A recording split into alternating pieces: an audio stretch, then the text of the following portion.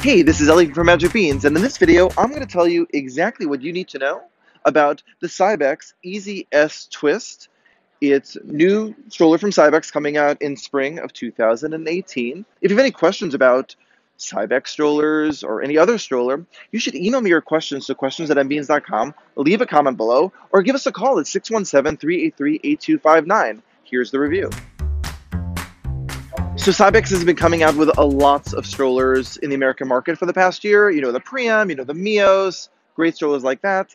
But now they have a new innovative stroller called the Eezy S Twist. The reason why it's called a twist is because you can see the seat can face you. But what you can do is you just pull a little lever underneath and it actually twists right around.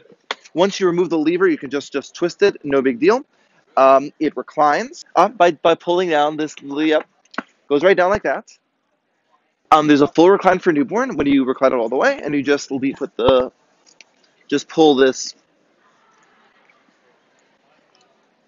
back up. This will be adaptable with Cybex infant car seats, 810Q, Cloud Q, the whole, the group. Let me show you how this thing folds. First thing you have to do is you have to recline the stroller, and then you just fold it over, and it folds down on itself. And then there's a little button on the back for your thumb, and you squeeze,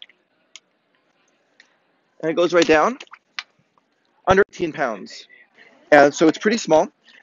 You may be familiar with the new Up a Baby menu stroller that just came out.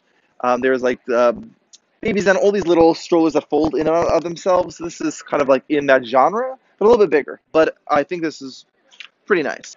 Then to open it back up, all you have to do is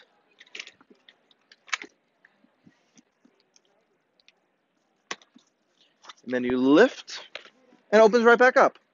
You can fold it with a seat facing you or facing the world. So that is Cybex Eezy S Twist. Now, if you have any other questions about the Cybex Eezy S Twist or any other strollers, just email me your questions to questions@mbeans.com, leave a comment below, and if you like this video, please give us a like.